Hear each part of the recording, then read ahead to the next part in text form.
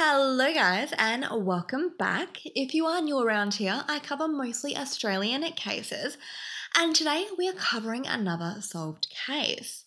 And honestly, this is a case that I thought I would never cover because to me, it felt like the quintessential Aussie case that everybody already knew. But I think what I've come to realize is what everyone knows is the ever so popular phrase, a dingo ate my baby, usually said with an offensively bad Australian accent. It's pretty much become a part of our pop culture thanks to shows such as The Simpsons, Seinfeld, Buffy, The Rugrats, The Office, and it's also been emblazoned onto t-shirts, mugs, magnets, you name it, I haven't seen it over the years. You get the point though. It's a reference that we all recognise.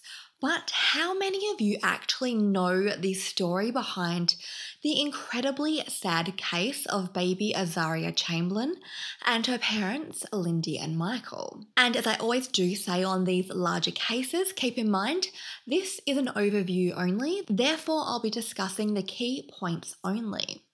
So with that, let's get into today's case. So heading back to the year of 1980, on June 11, Lindy and Michael Chamberlain welcomed their first daughter into the world. The married couple already had two sons, Aidan born in 1973 and Regan born in 1975.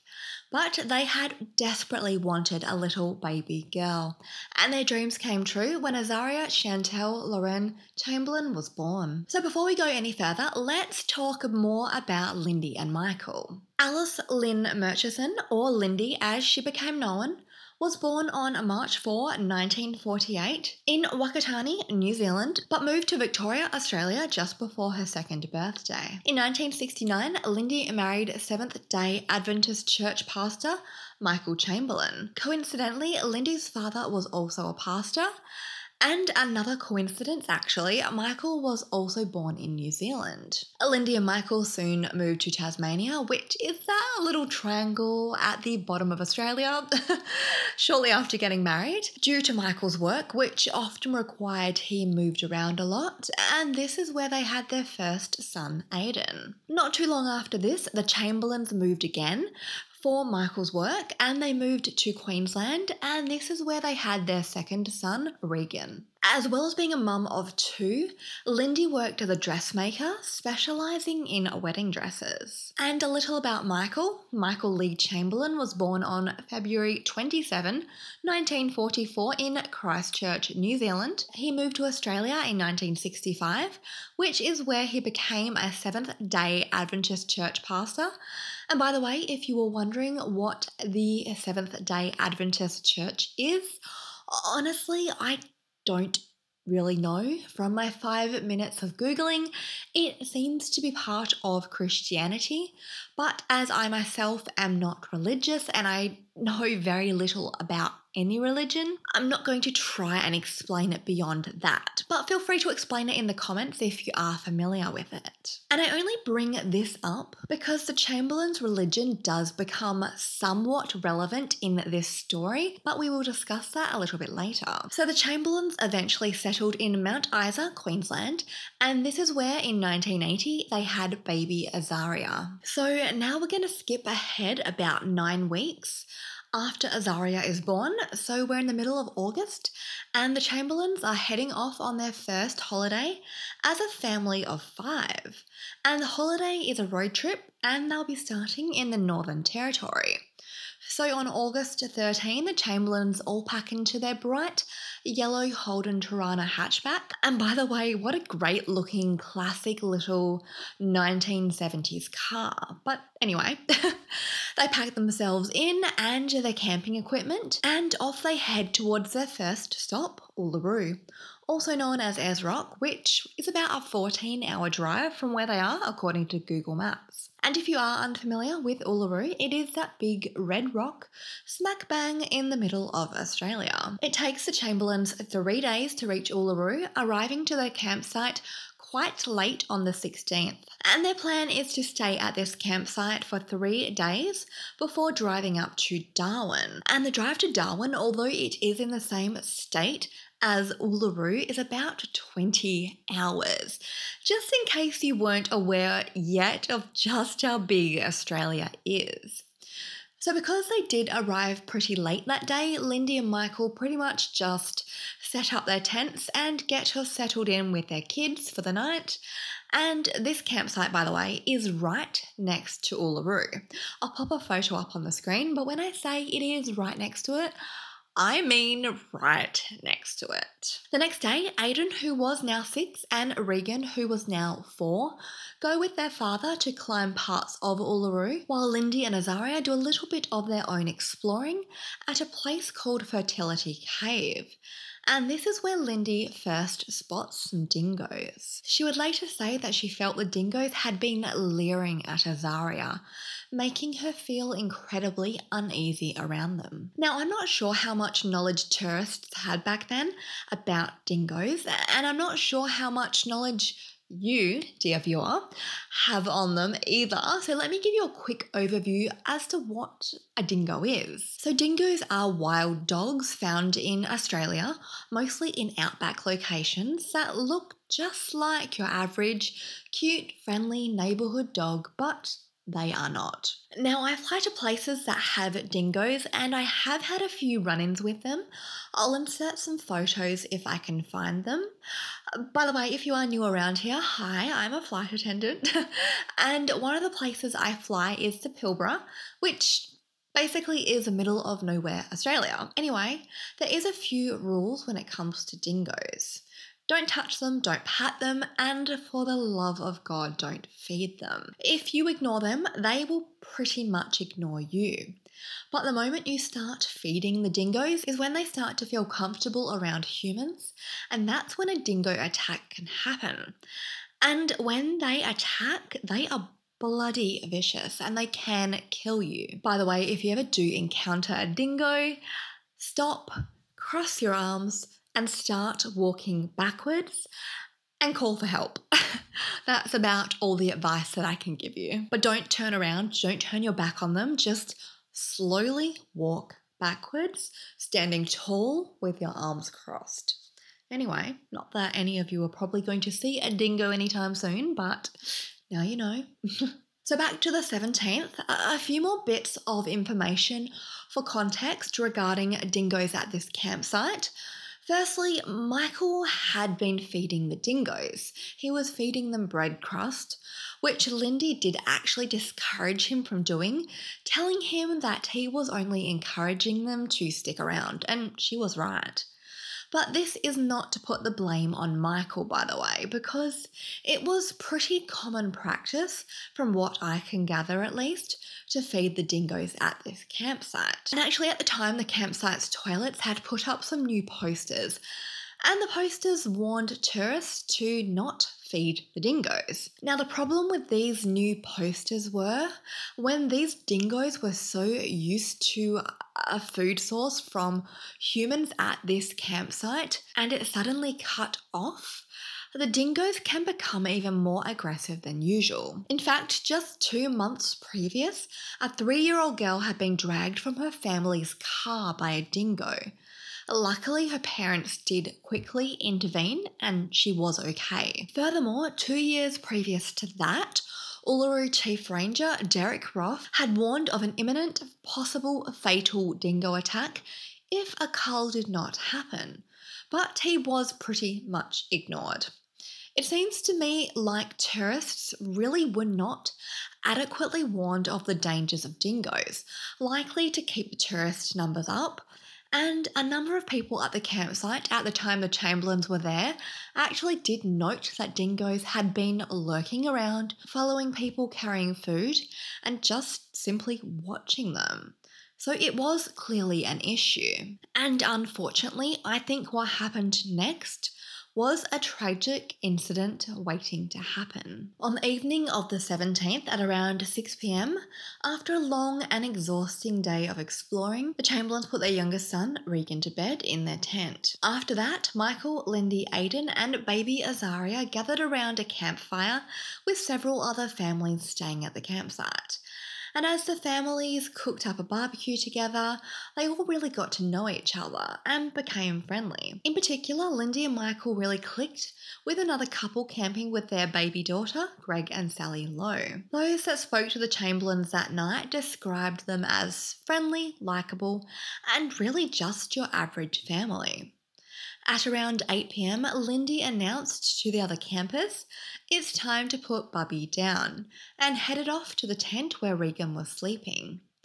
Aidan followed his mum to the tent, but he did decide to stay up a little bit longer as he was a bit hungry. Baby Azaria was put to bed in her cot, and she was wearing a singlet, nappy, white jumpsuit, booties and a yellow matinee jacket. Not long after this, Greg Lowe sees Lindy and Aidan heading towards the Chamberlain's car to fetch some baked beans for a very hungry Aidan. And about 15 minutes after leaving to put Azaria down, Lindy and Aidan return to the campfire.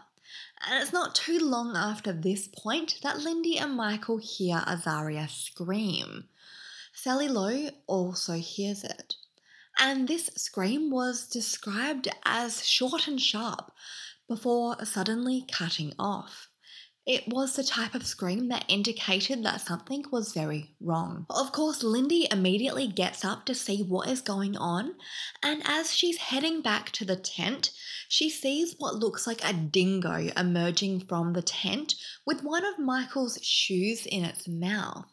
Lindy, who had left the tent zipper undone because of how close they were to the tent from the campfire, and of course not realising that there was any real danger, starts to sprint towards the tent, concerned for her two sleeping children. By this point, the dingo she had seen had disappeared into the darkness. Lindy dives into the tent and frantically begins searching for Azaria, pulling back the blankets in her white wicker cot, but finds nothing.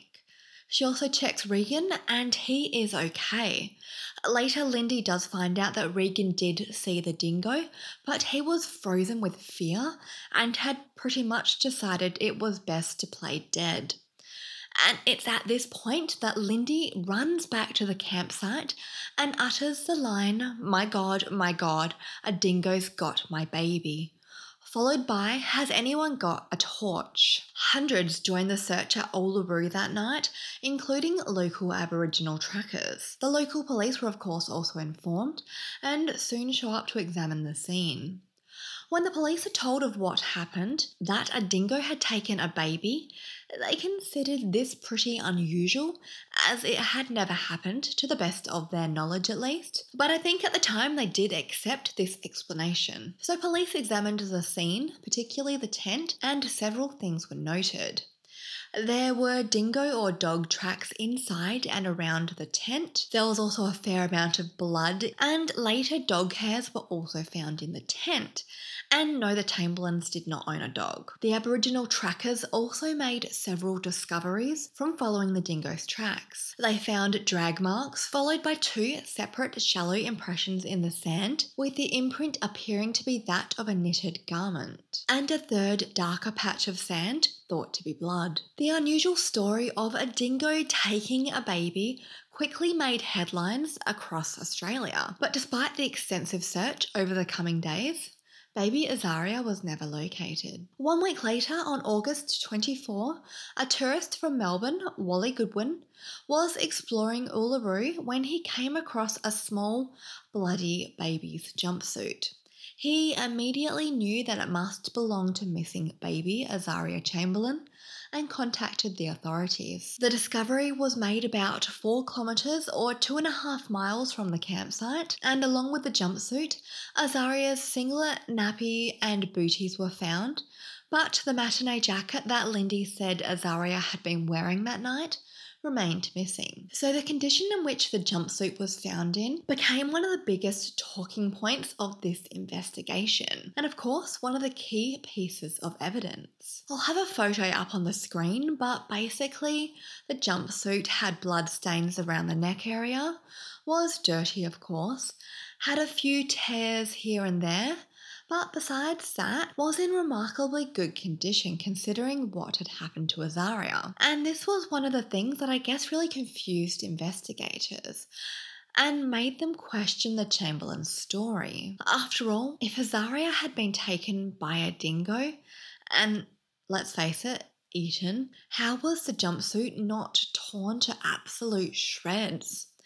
We're talking about wild dingoes here after all. Did the dingo carefully remove the jumpsuit before attacking? It just didn't make sense to a lot of people.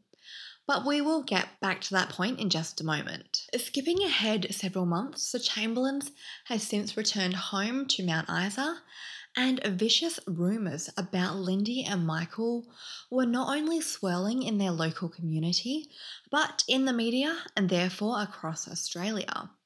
And the public opinion was really split at this time.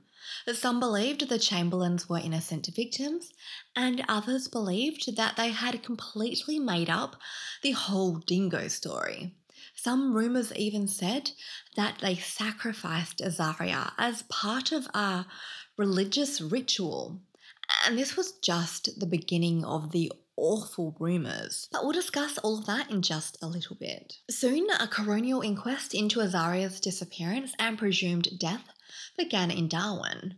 The Chamberlains would finally have a chance to clear their name once and for all. And in February of the next year, 1981, they did just that. Coroner Dennis Barrett concluded that it was indeed a dingo that had taken Azaria and that she had died as a result. However, the Northern Territory Police, as well as the NT Supreme Court, were not satisfied with these findings because, dingoes eating babies was kind of bad for tourism. And in September of that same year, based off new evidence, the Chamberlains' home was raided for 4.5 hours, with over 300 items being confiscated, including their yellow Tirana. So this new evidence that I mentioned came from British forensic scientist James Cameron, who had examined the jumpsuit and concluded that Azaria had not died as a result of a dingo attack, and that the tears on the jumpsuit were most likely a pair of scissors, not from dingo teeth. This was kind of, but not really, backed up by a pair of scissors that had been confiscated from the Chamberlains' home that supposedly had blood on them. And as I said, the Tirana was also confiscated and subsequently examined. A forensic report on the findings of this examination eventually came back and claimed the following. Bloodstains had been found on the front seat of the vehicle, the passenger seat hinge, on the floor under the carpet, and most notably on the underside of the dashboard where they had found a spray of blood. A camera bag also confiscated contained some of these stains. And I should clarify, this was a substance that they thought to be blood. Let me explain. The stains were of course tested and came back positive for containing something called fetal hemoglobin. Now, I'm not about to get sciencey on you, but basically fetal hemoglobin is a protein found in babies under 6 months old. However, fetal hemoglobin is also known to show up in other random things, including occasionally adults, nose mucus, so if Azaria had sneezed in the car that would leave traces of fetal hemoglobin, and the strangest one of all, chocolate milkshakes. Don't even ask me how that one works. So as a result of the blood evidence, as well as James Cameron's evidence, the forensic scientist, not the movie director, the first inquest's findings were quashed and a second inquest was ordered. And as a result of this second inquest, in February of 1982, Lindy Chamberlain was charged with the murder of her daughter, Azaria, and Michael Chamberlain was charged with being an accessory after the fact. At this point, the Northern Territory government gave Lindy an option. She could either admit guilt and walk free, or continue to protest her innocence and go to trial, with a high chance of ending up in jail for the rest of her life. But Lindy stuck to her guns as did Michael, insisting that they were both innocent. And I think the fact that the NT government even gave Lindy this option proves a point. It proves that Lindy had obviously embarrassed the NT and caused damage to tourism. They simply didn't want a dingo to be considered responsible, no matter what the cost. They'd rather have the public believe they had let a baby killer walk free than them thinking that a dingo had killed a baby. And that, I think, speaks volumes. On September 13, 1982, the trial, which was a trial by jury, began in Darwin, and by this point, Lindy was heavily pregnant with her fourth child.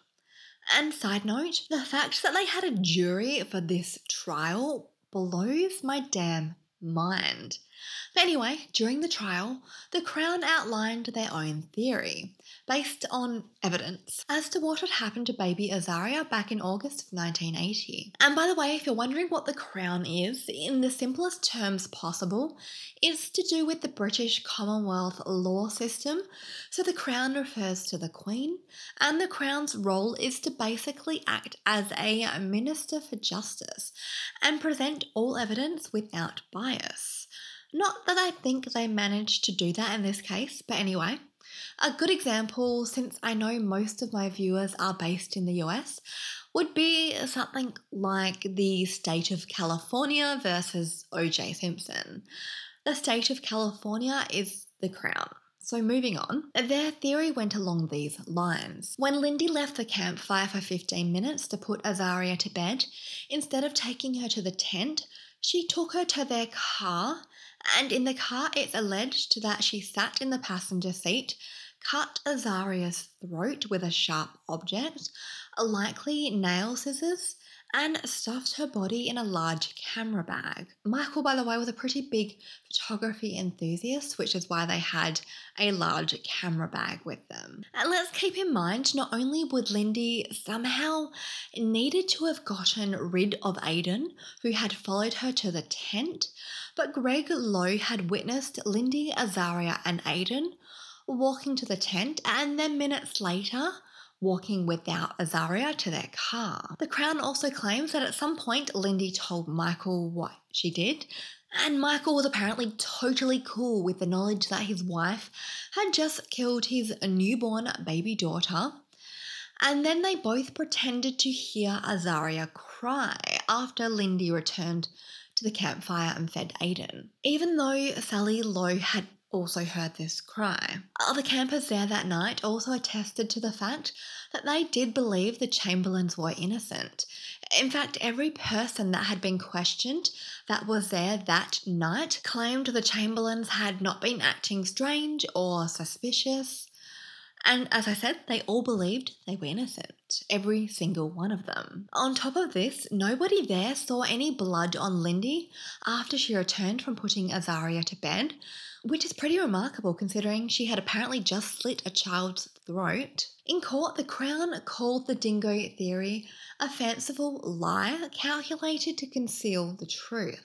So for the Crown's theory to work, Lindy needed to somehow smuggle her daughter to their car, kill her, clean herself up and the crime scene, and then set up this alternative crime scene in her tent, all in 15 minutes without anybody noticing. Oh, and then there's Azaria's body, which the Crown alleges that she buried later that night while everybody was out searching, hundreds of people, which I must say would have been a pretty ballsy move.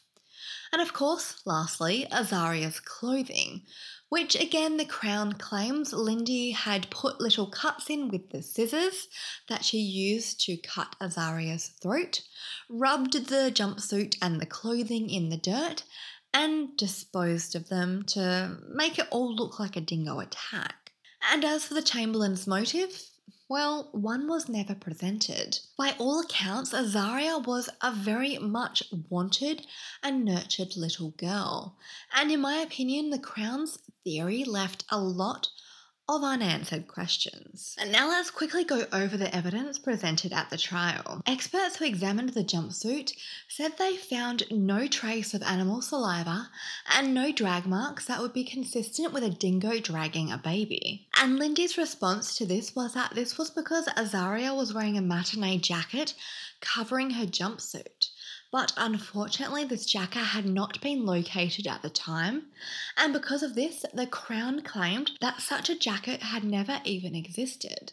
Other experts also agreed with forensic scientist James Cameron that the tears on the jumpsuit had been cut with a sharp instrument, and biologist Dr. Andrew Scott claimed in court that the blood marks around the neck of the jumpsuit flowed down, indicating that Azaria's throat had been cut.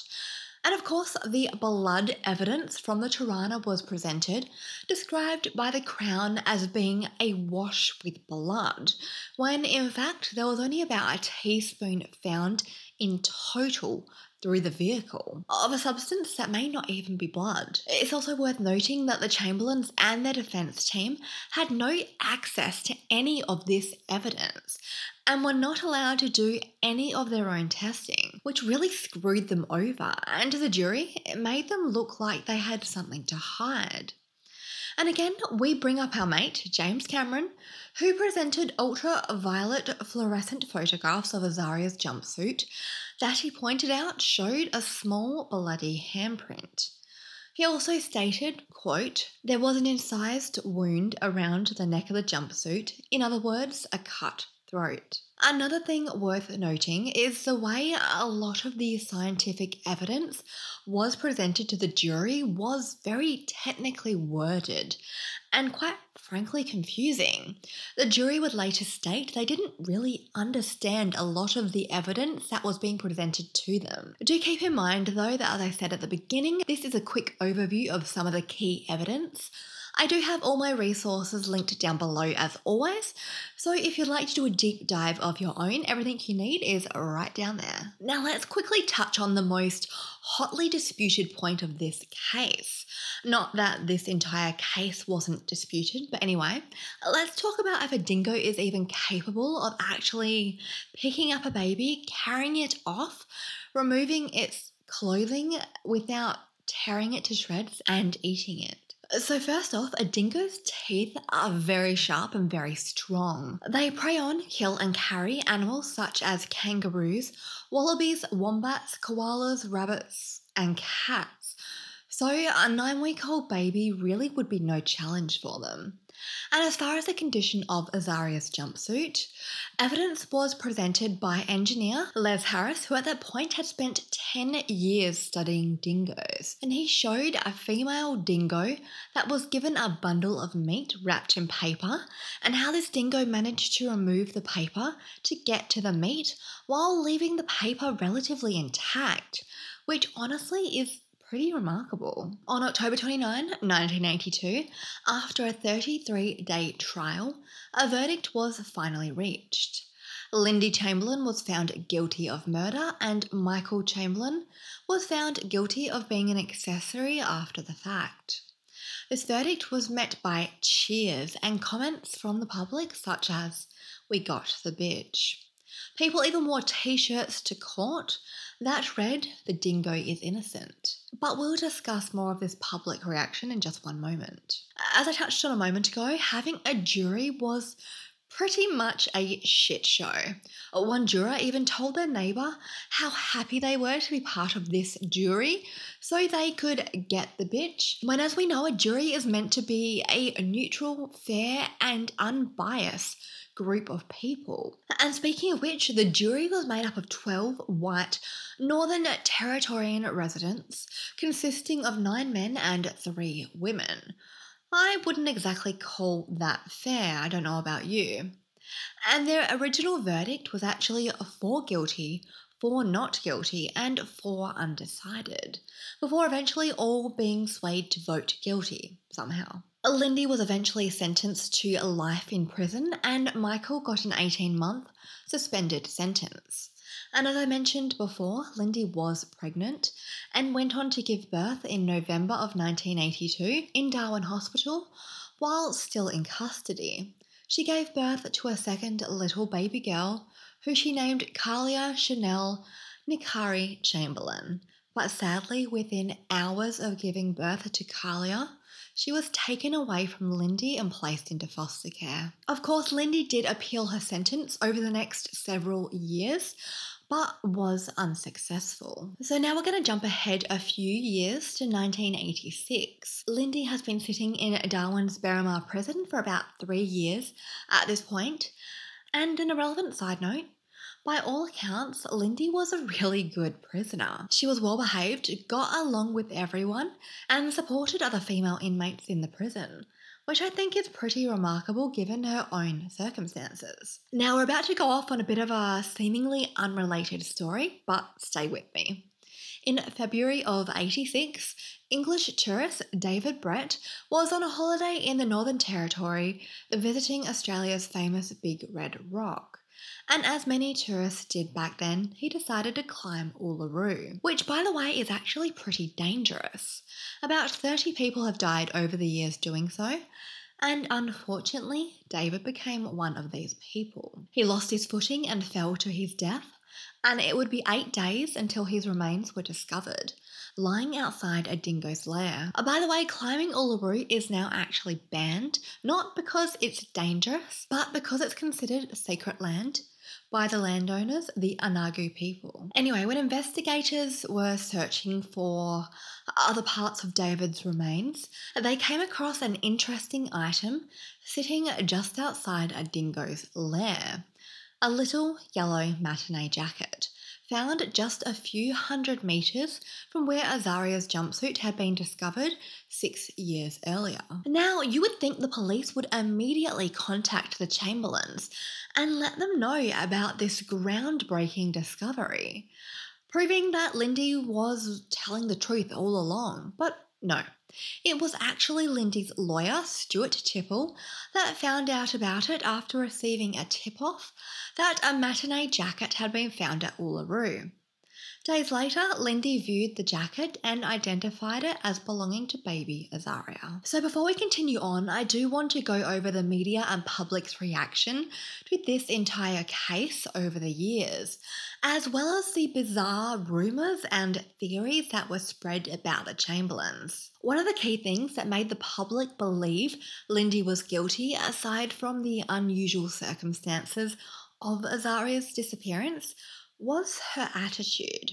She showed little to no emotion, and I guess the public expected a woman that had just lost her baby to somehow act differently, even though there really is no right or wrong way to act in these situations. And Lindy was truly crucified for what was considered a cold and distant attitude. And as a result, the majority of the Aussie public did believe that Lindy was guilty of killing her own baby. And of course, Lindy was also crucified for what she wore to court. Or what's new though? A woman being criticised for what they wear? It's like nothing has changed in 40 years. She wore comfortable, strappy, flowy, fashionable dresses, but the public viewed her looks as a fashion parade for the media. And the vilification of Lindy Chamberlain has long been considered the reason that she was found guilty in court. So I guess you could call this Australia's original trial by media. Lindy would later state, "If I smiled, I was belittling my daughter's death. If I cried, I was acting." And then there's the rumours and conspiracies. Everything was said about this family, from claiming they worshipped the devil, to Lindy being a witch, to saying that they sacrificed Azaria. And the root of these rumours came from the following. First off, their religion. Little information was known about the Seventh-day Adventist Church back then, and honestly, I would argue that people even today don't know much about it, myself included. But back then, because of ignorance, I guess, people started calling it a cult that sacrificed babies in rituals. Rumours even swirled that the Chamberlains had connections with Jonestown, which had happened just 2 years earlier. And the baby sacrifice rumour was fueled by the fact that a completely false rumour was started saying that the name Azaria in Hebrew meant sacrifice in the wilderness, when in reality it meant God helped. It's really proof that people fear what they don't understand, isn't it? Then there's the fact that the Chamberlains had black coloured baby clothing. Shocking, I know. One outfit in particular did the rounds, a black dress with red ribbon and matching red booties. I'll have the outfit on the screen for you, but seriously, I would dress my baby in this. It's cute as heck. It really does seem like society fears anyone that strays from the norm, because people started saying that the Chamberlains dressed Azaria in the devil's colours, which is absolute madness. Another item confiscated from the Chamberlains' home years earlier was a baby-sized coffin. And without context, yes, this is weird as heck, but Michael said he used the coffin as part of a scare tactic slash anti-smoking campaign during his work as a pastor. Still a bit odd, but it does make sense. And as I mentioned earlier, as no motive was presented in court, the media and the public made up their own, of course. They said that Azaria had been a sickly child or had a disability, and that's why Lindy wanted to get rid of her, which isn't true at all. And then, of course, we have to mention the running joke that hasn't died off in 40 years, fueled by endless mentions throughout pop culture.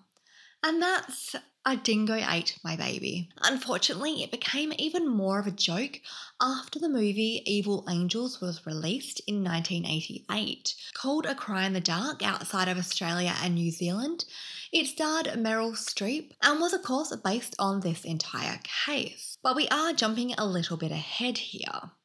The movie did actually take the side of the Chamberlains, but failed to really swing the public's opinion.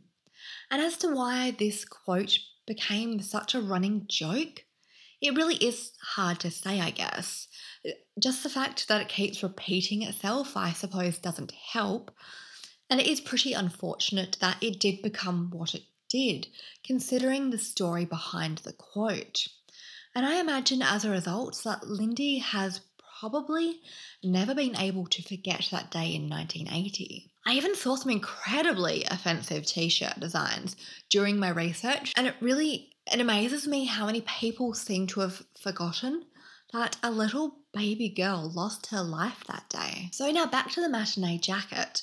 A week after its discovery, Lindy was released from prison. Following her release, a Royal Commission inquiry was held and the original forensic evidence was examined, where some extraordinary revelations came to light. So the fetal hemoglobin found in the Chamberlain's vehicle turned out to be nothing more than sound deadening spray, which is basically something sprayed in cars during manufacturing to give them better sound insulation. And unfortunately for the Chamberlains, it also happens to test positive for fetal hemoglobin. And in fact, in 10% of this car model, the deadening spray was found splashed on the underside of the dashboard. Milkshake and copper dust was also found to be part of other stains that were originally thought to be blood, and the copper dust came from the fact that Mount Isa is a copper town. And forensic expert James Cameron's evidence was also re-examined, so the small bloody handprint he claimed was visible under the ultraviolet lights turned out to be nothing more than red dirt. And the tears on the jumpsuit were also later found to indeed be consistent with a dingo attack. Following these findings, the administrator for the Northern Territory pardoned the Chamberlains, to which Lindy responded somewhat sarcastically, "Well, it's great to be pardoned for something you haven't done. As it is, the convictions stand." So a pardon, by the way, doesn't exactly mean that you're not guilty, but it just means that they can't prove that you did it anymore.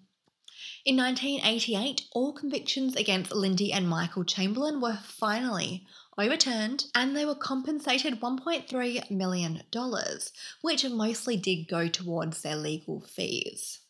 Despite all of this, many people in the public still consider the Chamberlains guilty. So now we're skipping ahead to 1995.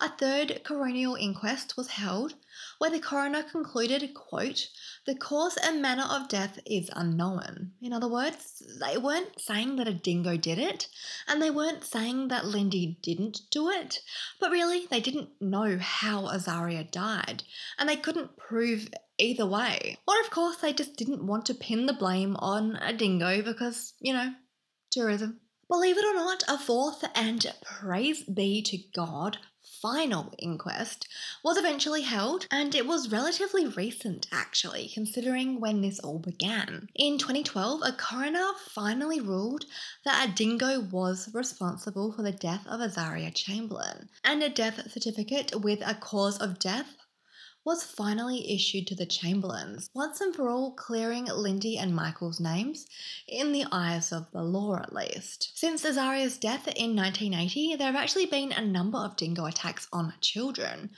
with another ending fatally in 2001. Sadly, a 9-year-old boy was attacked and killed on Fraser Island, which is just off the coast of Queensland. So all in all, it took 32 years for Azaria's death to be ruled as what Lindy had said it was all along, a dingo attack. And sadly, to this day, Azaria's remains have never been found. So I do want to super briefly update you on the Chamberlains' lives since 1980 outside of this tragedy. Lindy and Michael did actually divorce in 1991, and the following year, Lindy met and married an American that she had met on a speaking tour of the US named Rick Creighton. The couple lived in the US for a couple of years, but soon returned to Australia, and yes, Lindy did get all 3 of her children back, whom she shared with Michael. Over the years, Lindy says she has received roughly 40,000 letters, most in support of her, but some are not. And all of these have actually been donated to a museum, along with a number of other things related to the case. She also released a book called Through My Eyes, and in 2002, an opera based on the case debuted called Lindy. I'm not even kidding. Bit strange.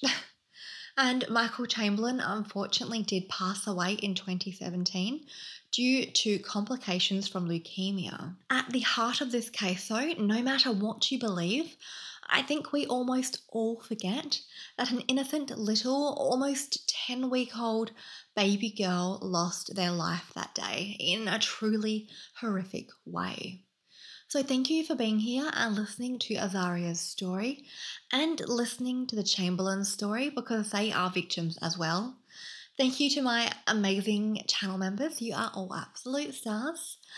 Until next time, stay vigilant, stay safe, and I will see you very soon. Bye guys.